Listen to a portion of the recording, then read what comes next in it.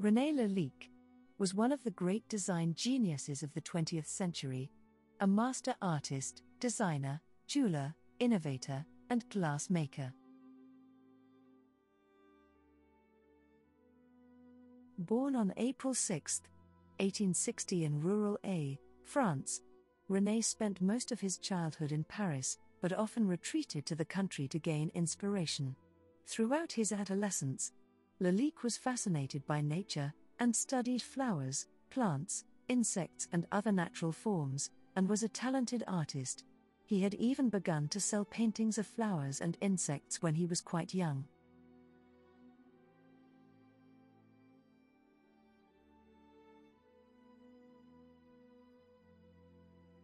At the age of 16, he started an apprenticeship with the Paris jeweler Louis Aucoq.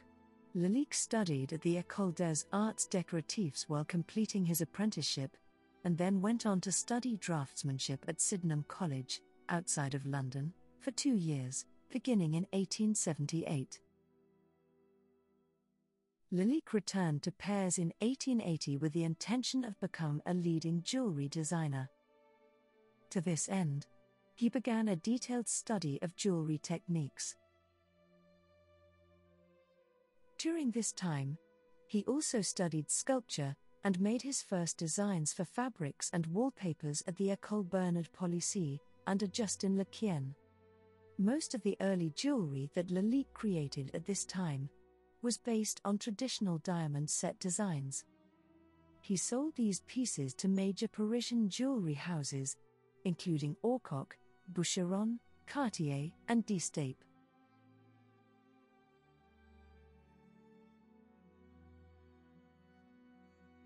When Jules D'Estape retired in 1885, Lalique took over his workshop. This is when Lalique really began to utilize his creative and innovative genius, and began to experiment with creating jewelry of his own design. Lalique's approach to jewelry design was highly original in many ways. Perhaps the most important was his determination to create beautiful pieces without relying exclusively on expensive materials. He explored such materials as glass, horn, pearls, semi-precious stones, enamels, and ivory, and was more interested in how HW could use their materials and what they could contribute to the beauty of the piece aesthetically than he was in intrinsic value. This made Lalique's jewelry unique, and the pieces were true works of art.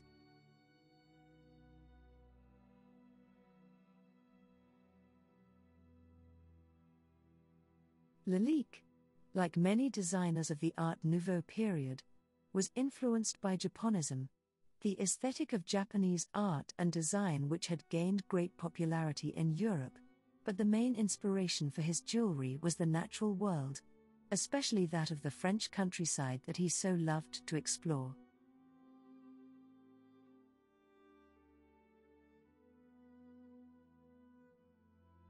In 1887, Lalique exhibited his jewelry at the Exposition Nationale des Arts Industriels in Paris. While his designs were beginning to be recognized as great works of art, and revolutionary in design and concept, many people were shocked, finding some of his designs disturbing and too realistic.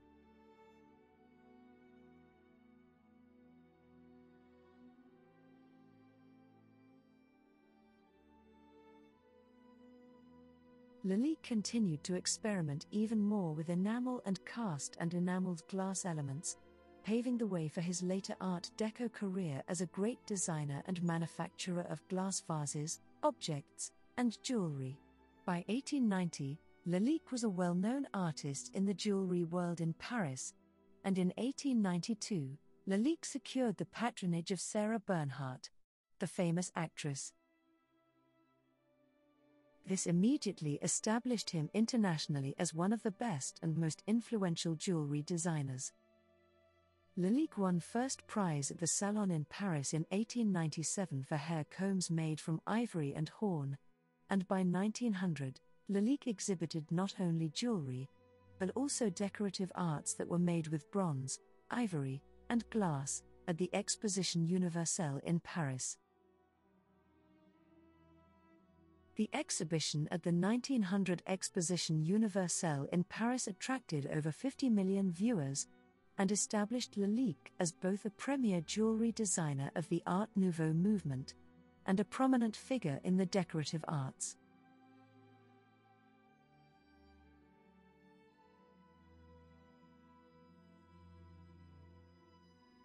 In 1905, Lalique opened his first retail store on the prestigious Place Vendôme in Paris, where he received royal patronage from Queen Alexandra. Queen Alexandra had modernized the style of dress for royalty, including the acceptance of daytime jewelry.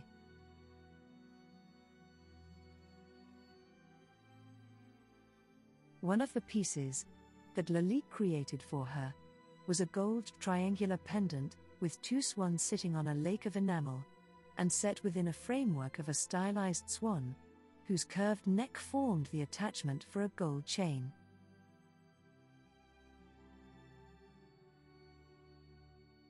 By the time René Lalique had established himself as the inventor of modern jewelry, according to Émile Gala, Lalique became even more interested in experimenting with glass for jewelry as well as the decorative arts. In 1902, Lalique worked in a small workshop in Clairefontaine and experimented with the lost wax process, which involved making a wax model, enclosing it in plaster, melting out the wax, and making a casting from the plaster mold. This workshop was open until 1912, even though Lalique also began working at Verrerie, a glassworks that he opened in Combes, in 1909. Throughout the years before 1920, Lalique created a variety of pieces out of glass, including cachets, vases, ashtrays, tableware, car mascots, light fixtures, statues, perfume bottles and fountains.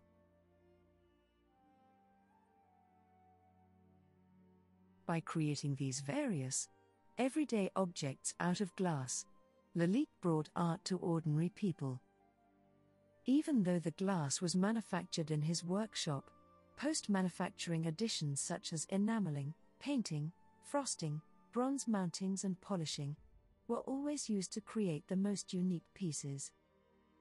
Additionally, Lalique had developed a glass that had exceptional qualities of brilliance and richness of color. Verrerie proved to be so successful that it had to be expanded in 1918 at Wingen-sur-Moder. Some of Lalique's most important and largest glass pieces were made at this factory. It was also the place where Lalique began combining glass and architecture. Lalique was the first artist to decorate glass in doors, windows, lampshades, houses, churches, and hotels. In 1925, Lalique exhibited his decorative glassware at the 1925 Exposition d'Art Décoratifs. His use of natural themes in his glass designs was amazingly varied. Insects, flowers, leaves and other natural elements were cleverly adapted to his designs for vases, perfume bottles and other articles. The quality of the glass casting was exceptional, and the colors vibrant or subtle, depending on the piece. He would often produce one model in a variety of colors. This exhibition solidified his reputation as a genius in the manufacturing of decorative glassware, and also showed a shift in the style of his work. Instead of producing curved and linear designs, his work also began exhibiting the square and rectangular elements of the emerging Art Deco style, although he never fully abandoned the Art Nouveau traditions that made his work so recognizable. In addition to his elaborate jewels in gold, enamels, stones and unusual materials, Lalique also produced beautiful jewelry in glass. For the brooches, he adopted a technique used in English Georgian jewelry. The brooches had closed backs of metal, with a layer of colored foil between the metal and the glass element, that reflected light and added color, so that the piece seemed to shimmer in the light. He also made rings, long necklaces with floral or leaf elements strung on silk, So 'twas with a pendant depicting animals, insects or female figures, suspended from silk cord and finished with a silk tassel.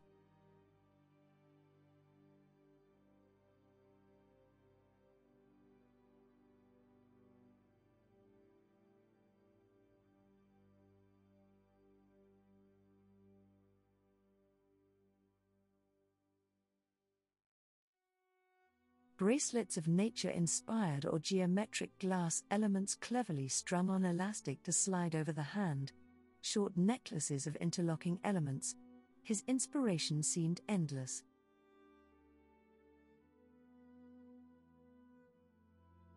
Lalique's great jewelry pieces were complex in design, and drew on many subjects, landscapes, such as the famed winter scene pendant, which made use of enamels on glass or gold, female figures, often nudes, faces, women who were part human, part animal, such as a dragonfly, or the famed piece with serpents.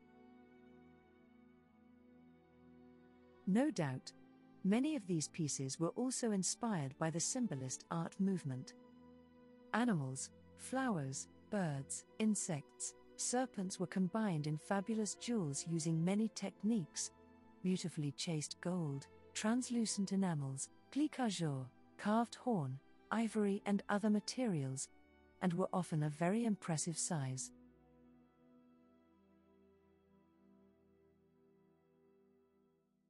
Many of Lalique's jewels were asymmetrical, adding even more drama and movement to the pieces. He designed complex necklaces with elements that graduated in size from the back to the front.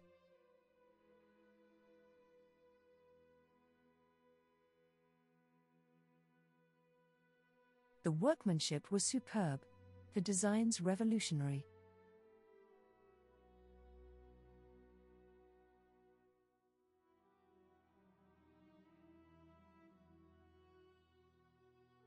Calouste Gulbenkian was a very important figure in Lalique's life.